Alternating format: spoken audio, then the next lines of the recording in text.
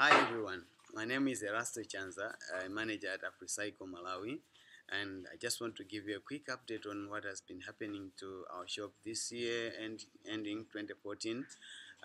We had a great year this year because we managed to have 4 containers coming, almost 2,000 bikes.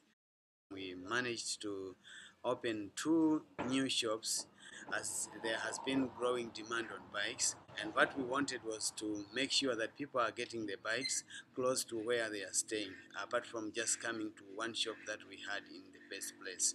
My name is Ali. I've been working with Africycle for 4 years. I was working as a head mechanic, and I'm now running the new shop in town. Apart from this, we are also continuing providing support to Grace Orphan Care, financial support to the staff, and also school fees for the kids. My name is Dixon Gazembe, now 19 years old.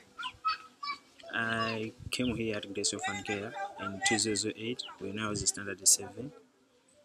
From there, I was supported in my primary school at Tundu Primary School with Grace till I got my section to Marine Secondary School in 2010.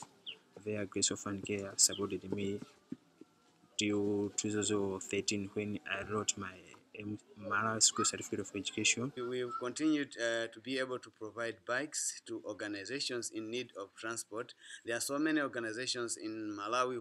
Most of the workers are volunteers and they walk long distances. They are always in need of transport. All these things we have been able to do them because of the support that we get from Canada. We really appreciate the support that we get financially, and also for all the bike donations that happens in Canada, because all these bikes are really very important to the people of Malawi. We hope that you are going to continue. This wouldn't be possible without your help. We say thank you for the support that you give us.